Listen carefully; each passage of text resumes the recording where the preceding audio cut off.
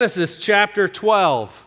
Genesis chapter 12, and actually I didn't know Phil was going to do that.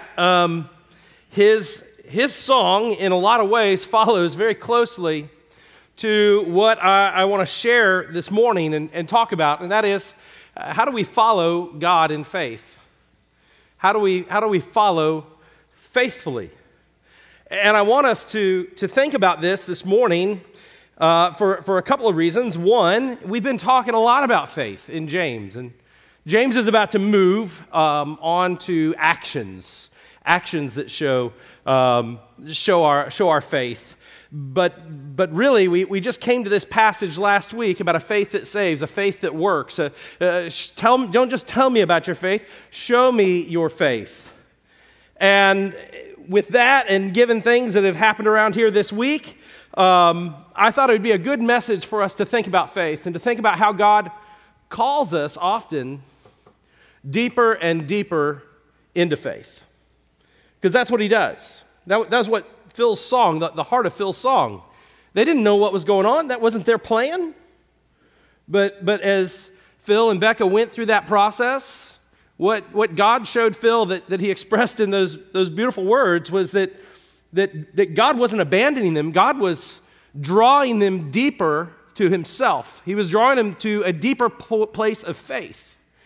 And this is what God often does in our life, and we don't like it. Because if God didn't initiate it, we wouldn't do it. And so this morning I want us to look at the call of Abraham and to think about the faith to follow, what it takes to have the faith to follow, and what it might be that God is showing us as a church, that he's calling us to a new season of faith, a new path to follow. We're going to look at one of the greatest men of all the Bible, Abraham, if you've got Genesis chapter 12. Abraham is the hero of the Old Testament. He is really one of the most important figures of all of the Old Testament, and really all of the Bible is built upon Abraham, upon this initial call that we see in Genesis chapter 12. In fact, Jesus, when Jesus is introduced in the New Testament in Matthew opens like this: a record of the genealogy of Jesus Christ, the son of David, the son of Abraham. And that's just how paramount Abraham is in the Bible. This call, this initial call of Abraham, of why it is so important, this chapter and these verses here in chapter 12 of Genesis. And I want to show us this today. I want us to look at Abraham because, again, one, Abraham is the example of a life of faith. Even as we looked last week in James, when James wants to talk about faith, he says, I'll show you what faith looks like. He says, remember Abraham. And he talks about Abraham and Isaac, but also throughout the New Testament, Abraham is often referenced as an individual for faith, the individual to who we should look to for faith. In Hebrews 11, when the writer of Hebrews wants to talk about faith and give an example of faith, he spends the most time on Abraham. Jesus spoke of Abraham's faith. The apostles spoke of Abraham's faith. Paul, over and over again, speaks of Abraham's faith. This phrase throughout the Bible is repeated over and over again. Abraham believed God. And that's what faith is, isn't it? Abraham believed God. Faith is believing God. Not necessarily seeing what God is telling you, where God is leading you, what God has promised you, but it is believing God and taking the step to do what God has for you. That's what faith is, and Abraham is our premier example of faith throughout the Bible. And so it's always good for us to grow in our faith, amen? But more specifically, as I introduced to you last week, I believe that God has initiated a season of growth for this church. We have discovered significant termite damage in the original church building, and we're going to have to do something. It's not my timing, it's not your timing. I called a friend of mine that's a pastor this week to to talk with him, and he said, Bob, you don't start a building campaign 3 months into a church. I said, I know, right? In fact, I made a deal with God. Because when I came, even through the search process, there was a lot of anticipation knowing that we need to do something with our facilities. And so even through the search process, the search team gave me plans that we had done in the past. They asked lots of questions about that. I came here, people got excited, right? God started to move. We've had an incredible season of ministry. People kept coming to me going, hey, we should do something. We should build something. We should do something, right? And I went to the Lord and I said, Lord, I don't know what to do. And so I prayed about it. I took a day and prayed about it because I was getting so much of this and I just really didn't have an answer because I didn't feel like it was time. I don't know you yet. You don't fully know me yet. Let's not jump into something. And so I prayed about it and I said, all right, Lord, when we run 400 for 3 consecutive Sundays, I'll start pulling the levers, right? We'll start talking about it. We'll start seeing what needs to happen. I made a deal with God, and I thought he agreed. But that's not the way it works, is it? It's not necessarily on our timeline. It's not necessarily how we would plan it. That's not how faith happens. That's not how we grow. If it worked that way, it's us planning everything. It's us doing everything. It's us manipulating everything. But God has his own timeline. God has his own ways. And I want us to see here from the call of Abraham how often God works in our lives. Initially to call us to faith, but God also continues to call us to a deeper faith. And those moments, those situations, those things happen in our life, and they're not chance. It is a sovereign God who loves you, who knows you, who has a plan for you, and needs to get you somewhere that without a kick in the pants, you're not going to do on your own. Look with me, Genesis chapter 12. I'm going to read verses 1 through 9. Genesis 12, verses 1 through 9. Now the Lord said to Abram, "Go from your country and your kindred, and your father's house, to the land that I will show you, and I will make you a great nation. I will bless you, and I will make your name great, so that you will be a blessing. I will bless those who bless you, and for him who dishonors you, I will curse. And in you all the families of the earth shall be blessed." So Abram went, as the Lord had told him, and Lot went with him, and Abram was 75 years old when he departed from Haran. And Abram took Sarai, his wife, Lot, his brother's son, and all their possessions, all that they had gathered, all the people that they had acquired in Haran, and they set out to go to the land of Canaan.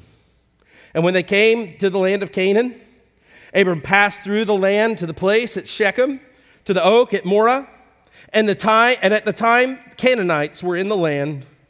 And the Lord appeared to Abram and said, "To your offspring I will give this land." So he built there an altar to the Lord who had appeared to him. From there he moved to the hill country to the east of Bethel and pitched his tent, and with Bethel on the west and Ai on the east. And there he built an altar to the Lord and called upon the name of the Lord. And Abram journeyed on, still going toward the Negeb. What we see here, I want to show you 3 things about how God calls and how we respond. Initially in faith, but ongoing in our life as we continue to grow in the Lord and the Lord continues to grow us. The first thing that we see in this text is God's call to faith. God's call to faith. In order to understand Abraham's life, we have to go back 40 centuries. We have to go back a time long ago, far ago, to a place called Ur of the Chaldees. Ur, right? Where are you from? Ur. Anybody here from South Carolina? Upstate South Carolina, they have a place on the map that's called Greer. You would look at it and say Greer, but that's not how you say it. It's called Grr, right? So every time I hear Ur, I think of Grr. It was a very important city. It was on the banks of the Euphrates.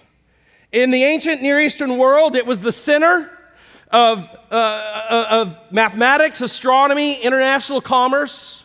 It would have been like a Los Angeles or a New York or a Chicago of its day. It was a major hub. It was a place of great influence, a place of great wealth. It was also the center of pagan worship. Archaeologists have unearthed from that area that most of the homes that they find in the ancient area that was they find worship to a moon goddess. Later in the Bible, it will tell us that Abram's family, they were idol worshipers. They were pagan worshipers. There was nothing about Abraham. There's nothing about Abraham that earns God's favor. There is nothing to which, in fact, God will say this over and over again throughout the Old Testament. You were not a people, I made you a people. It's not that you sought after me. It's not that Abraham sought after me, but I sought after him. I called him. And that's what we see here. We see where this story begins that Abraham is 75 years old, about midlife of those days. He's prosperous. He's well known. He's established. He has a household. He has many things. But God is looking for him because God wants to get him somewhere else. God wants to put his blessing upon him. God wants to work in him even though he's not looking to be at work for God. God wants to call him to faith. Above everything else, this text shows us how God works in our life and how God changes us when his call comes upon us. Again, there's the initial call unto salvation, but God doesn't stop there. If the only way that you say that God has put a call on your life is that you're following Jesus, God bless you. I love that. Praise God. But it means you haven't grown. It means you haven't continued to follow. God is at work in us. There's a phrase that I like. You know, God's doing 1,000 things in my life right now. I'm aware of 3. Isn't that what it feels like? Because that's how he is at work in us. Look again here at verse 1. Look at the call. The Lord said to Abram, "Go from your country, from your kindred, from your father's house, to the land I will show you, and I will make of you a great nation. I will bless you and make your name great so that you will be a blessing. I will bless those who bless you, and him who dishonors you I will curse, and all the families of the earth shall be blessed." God finds Abraham while he is an idolater living in a pagan place. It's the most least likely person. And yet this man trusts God. He believes God. But the call comes from God. I want you to see that. The call comes from God. This was not Abraham's great idea. And the Bible frames this for us all the time. 1 John 4:19, we love because he first loved us. John 6:44, no one comes to me unless the Father who sent me draws him. John 3:16, what's the nature of why salvation is available to us? For God so loved the world that he gave his only Son, that whoever believes in him should not perish but have eternal life. God is initiating there and working in us, and God's Spirit comes to us and reveals himself to us. The gospel is the power of God unto salvation. We're born again by the Spirit. God is at work. No one can stand and say, you know what, one day I just kind of got smart and, I watched these Christians and I watched what they do. It looked pretty good. I weighed being a Christian versus not being a Christian. And you know what, I just kind of thought on my own and said, you know what, I'll just do that. No one is saved like that. God breaks into our hard-heartedness, our selfishness, our sin, and he shows us who he is. He shows us the glory of Christ. And when we see that and our heart is opened, we run. We embrace salvation and we follow. That's the initial call. Did you notice Jesus in that passage? Now, his name's not there, but did you see Jesus as I read that passage? Look close at the last phrase.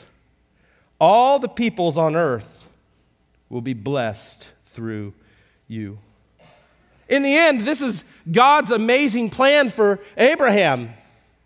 He chooses him and he tells him that all the nations will be blessed from this one middle-aged, childless man who's a pagan worshiper in a culture full of people who don't know God. God is going to work through him that he would become a great nation and that of him all the nations would be blessed. You remember how Matthew introduces Jesus? The son of Abraham. The lineage traces all the way back to Father Abraham. Remember that song? Father Abraham. Yeah. Okay, Steve, we're good. Steve's going to get up and start doing the motions, right? We teach that song to our kids because it's true. Why is he our father? Why is it Father Abraham? Because God called him to that faith. And again, God calls us initially to faith, but God calls us to ongoing have a deeper faith. That's what we've been looking at as we've gone through James. Remember how James opened his letter? Listen, remember this. Count it all joy, my brothers, when you meet trials of various kinds. For you know that in the testing of your faith produces steadfastness. And let steadfastness have its full effect, that you may be perfect, complete, lacking in nothing. And if anyone lacks wisdom, let him ask God, who gives generously to all without reproach, and it will be given to him. God calls us not only to trust him initially, but he calls us to continue to look to him as we meet various trials, as we come against different adversity, as different challenges come into our life. Why? Because God is working through those challenges very often to bring us to a new step in faith if we will acknowledge him and see how to follow him when those challenges come. Termites didn't catch God by surprise. And they caught us by surprise. And as we opened up those walls, let me just take a moment and thank so many men in this church and thank Andre Passor. Yeah, you.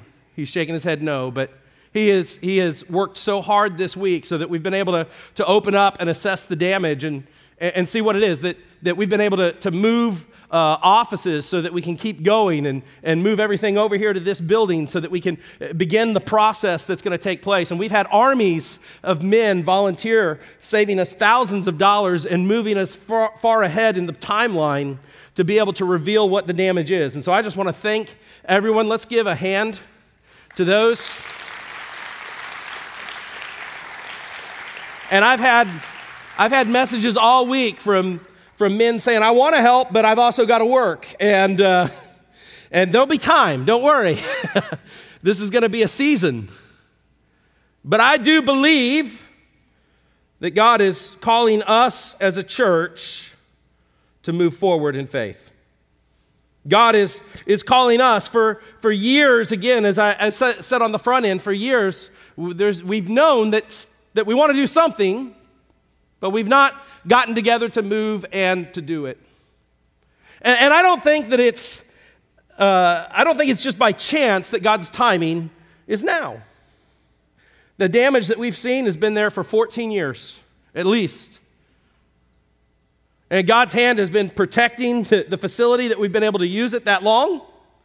But I don't think that it is a coincidence that right now, at this moment, after a major transition in the church, after a season of revival, after our community exploding all around us, I don't think that it's a coincidence that it's at this moment that God then presents us with a challenge where we are going to have to move by faith.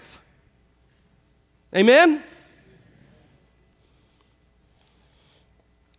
I truly believe that this is a moment that God is calling us to as a church. And again, I know I am very specifically applying this passage today. I hope you give me the grace to do that. We have such a need to talk about this and understand it that I think it warrants it. But there are other things in your life I'm sure that God is working in your life to see. I hope you can see from this any challenge, any opportunity, anything. When you meet various trials, God is working in you to shape you and to mold you more like Jesus Christ. And so what do? There's a call. How do we respond to God's call? Well, we have a faithful response is what we should do. That's what James has been talking about, right? As we've gone through James. Don't just be hearers of the word, be doers, right? Show me your works, great. Or show me your faith, great. I'll show you my faith by my works. My faith has evidence because I respond when I have faith. And that's what we're supposed to do. Faith that just says I have faith and has no evidence of anything happening is not faith. Do you get that? If Abraham said, if God called to Abraham and said, I need you to go, and Abraham says, that is an awesome word, thank you, God, and he stayed, would he be the hero of faith throughout the Bible? Would he be the example of faith? No. Now, it's interesting, you read this passage here, verses 1 through 3, and Abraham, he doesn't understand the implication of what God has said to him. He doesn't understand what specifically God wants from him. And you just think about this. He says, go from the country and from your kindred and your father's house to the land that I will show you. God comes to him, again, for the first time we see here, leave your country, leave your people, leave your father's house, and go to a land that I'm going to show to you. Abraham was being asked to forsake everything to follow God's call. It was an act of faith for him to follow. Very much the same way, and initial faith works in our lives. We hear the gospel of Jesus Christ. We hear that we're sinners and we've sinned against God. And that because of that, God's punishment is due to us. We are law breakers.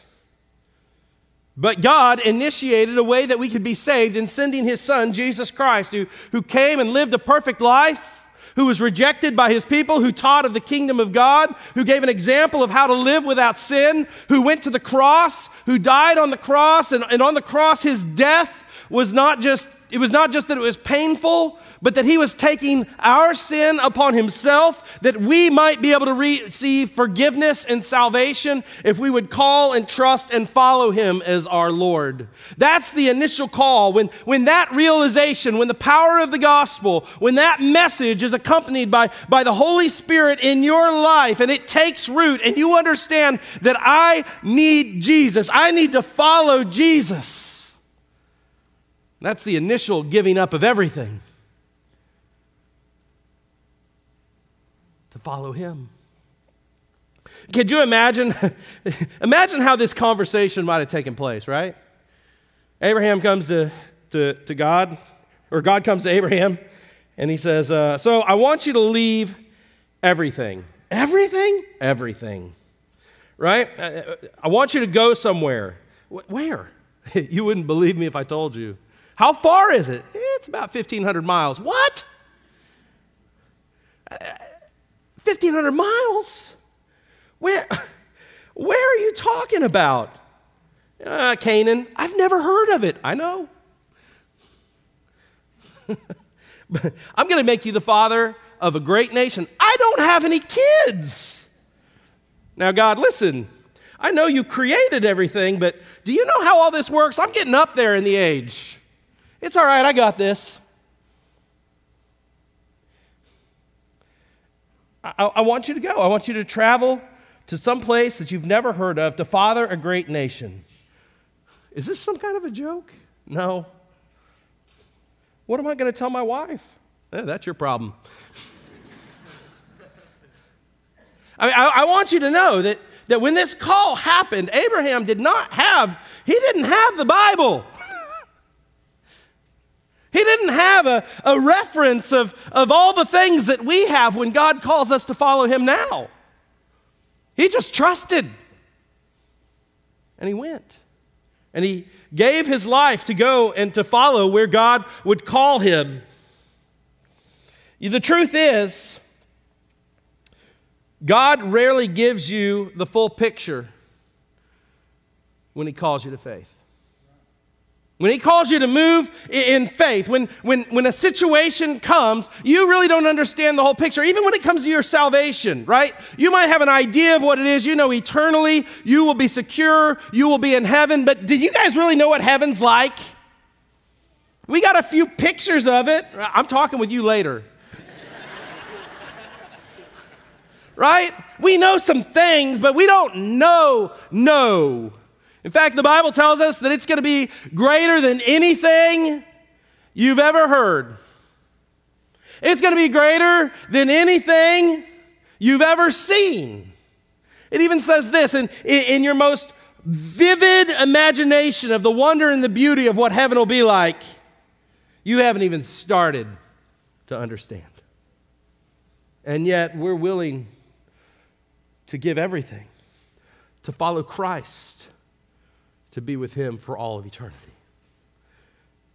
So it also works in our life, you know. There's hard times that come, and you just kind of work the process, right? You've just got to be faithful at that moment, at that step, at that thing. We could go through the room for the rest of the day and get testimonies from individuals of health issues, of financial needs, of family situations, of changes in their life and their desires. We could go for all day, I'm sure, hearing these testimonies of how God has placed a call upon our life to grow deeper in him, to change something in our life, that God presents some kind of a change. And we've just got to take the next step, and take the next step, and take the next step, because that's what faith looks like. If you knew exactly what the end result was, that's no longer faith. Faith is trusting God that he loves us, that he'll lead us, and that he'll meet all of our needs no matter where it is that he calls us to go. We have a lot of questions ahead of us as a church as far as the best way to move forward with the damage to our facility. Questions are the only thing that I really have at this time. So you can ask them all day long, and I'll ask them back at you, because that's really all I got. I told that same friend this week, it's almost like COVID hit again, right? We saw something, we had to react, we've moved offices, we began to assess damage. As far as what we do know, our next step is we're going to get a structural engineer to look. We've revealed enough of the damage that we can get somebody in there now to look at it, and they can tell us what would have to happen for that to be renovated, or if it's not even a possibility. And then we as a church need to work the process to begin to take the next step. And so here's what I want to do to help lead in that next step is this. Next week, we're going to have a regular business meeting, and I'm going to ask the church for us to allow for a work group, a special committee for developing a strategic ministry and facility plan. I'm going to ask you to do that we would ask the nominating committee to select who would be on that, and then we would have a special business meeting the next week, so that would be the 19th, where those names would be placed forward, and we as a church can discuss that and approve that so that we can have a team to begin to pray and to look at those things and to filter in as we hear things, so that we can then look at options and present those options to the church, and we can begin to decide what to move forward, what to do. What is it that God is calling us to do? But God is calling us to do something. That's obvious. The days ahead, I want you to know, will be days of great joy, but there'll also be days that there's going to be times that are trying. That's what happens when you move in faith. When you move in faith, the devil tries to make you move backwards. Every time. And so I'm under no illusion that we won't be distracted, That's what the devil wants to do. The devil wants to distract us through this time. He wants to keep us from following God. He wants us to look inward. He wants us to think about buildings. He wants us to be overwhelmed. He wants us to think, what can we not do? Oh my goodness, why did this happen? But we need to be looking outward. We need to commit right now that this is not going to keep us from doing ministry and mission.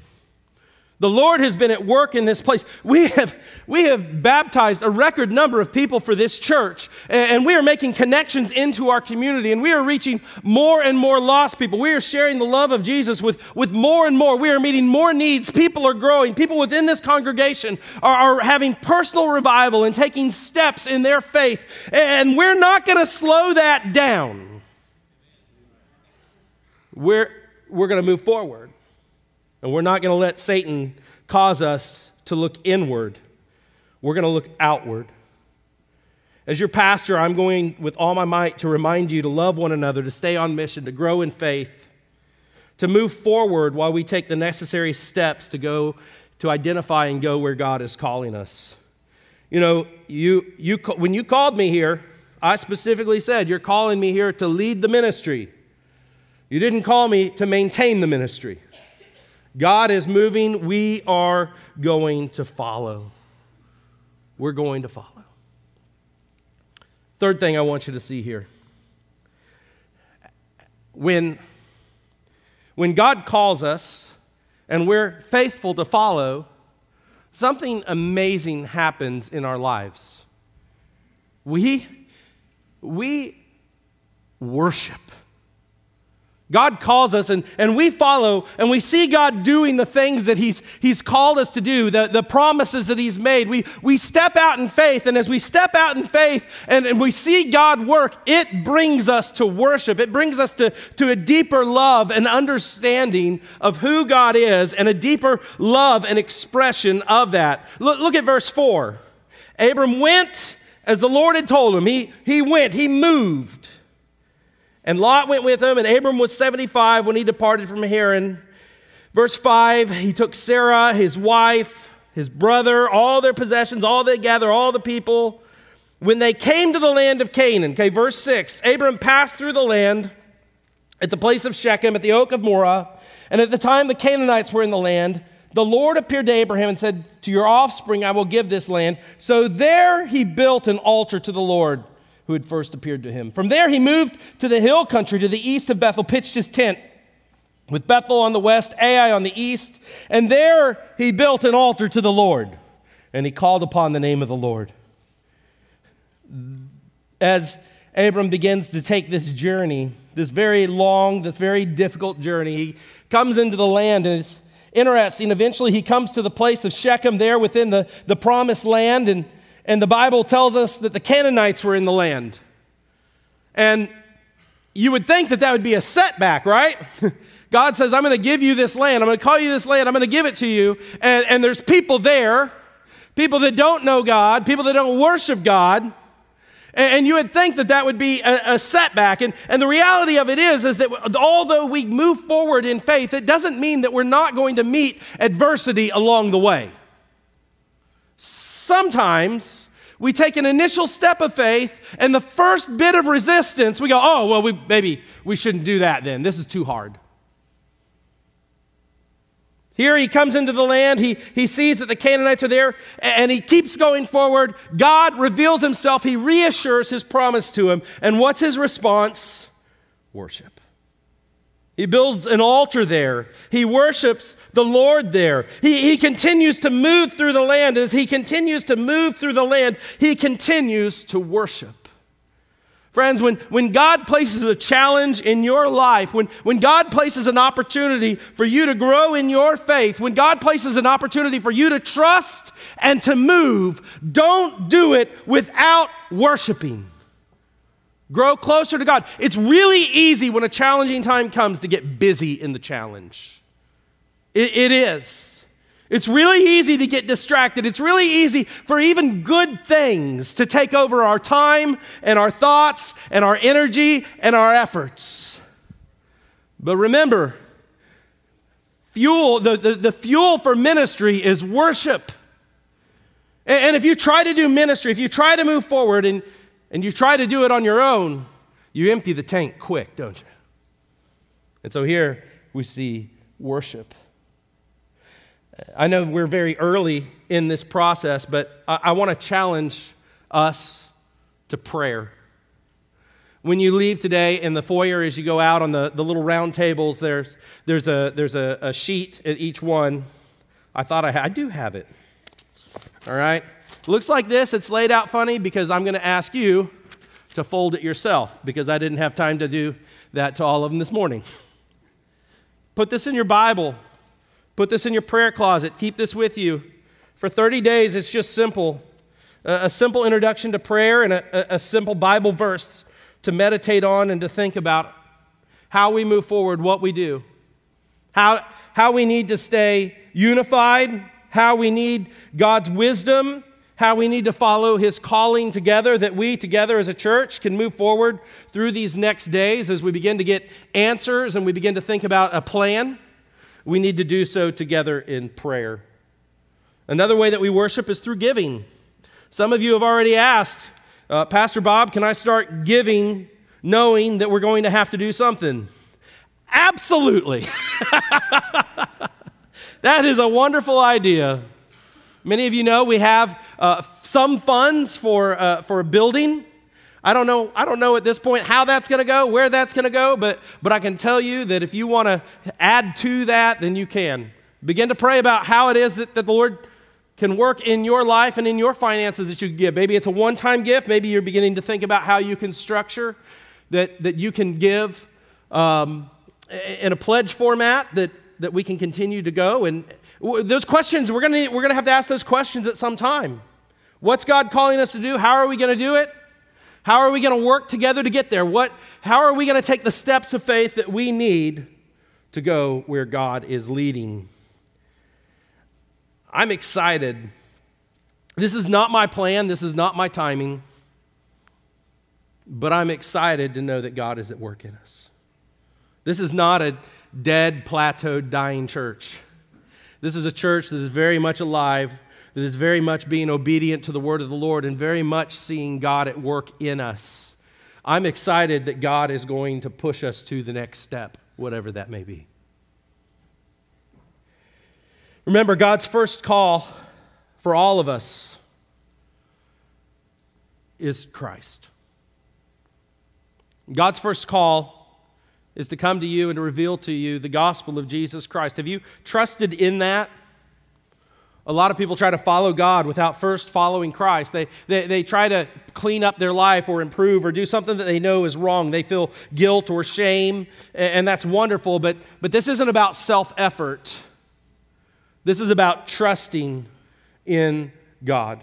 This is about trusting in the way that God has led and has established, and He has sent His Son that we might receive salvation. Have you trusted in Him? That's the first and most important question that I could ask of you today in response to this. Have you, like Abraham, been far from God?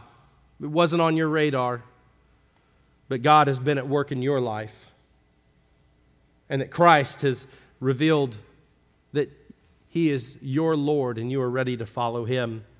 Perhaps that would mean in salvation to pray and ask to receive Christ as your Lord, to follow Him. Maybe it's in baptism. We're going to see another baptism today. God is at work in this church. Whatever it is, have you trusted in Him? And then in your life, there are many ways that God calls us individually to deeper faith. There are many circumstances that happen. I haven't been here long, but I've already walked through things with many of you. There'll be many more that we'll walk through. We'll see situations where God calls us deeper and deeper. Are we willing to trust Him and to follow wherever it is that He would call? Maybe today you need prayer. Maybe today there is a situation in your life that you know that God is calling you to, and it's scary, and you'd just like to pray with somebody about doing that. Maybe you would like to commit today, I'm going to do that thing. And then for all of us as a church, we have a season of faith ahead of us. It's a season of challenge. but it's a season that I'm excited as your pastor to help walk through with you, that we might see God do incredible things. How many of us are here today because of steps of faith in the past that this church has made? To expand the ministry, to make new opportunity, to create an opportunity for more people to come and to gather and to be touched by the ministry of the church. And to know that God is doing that again is exciting. Whatever it is today, would you acknowledge God? Would you follow His call on your life?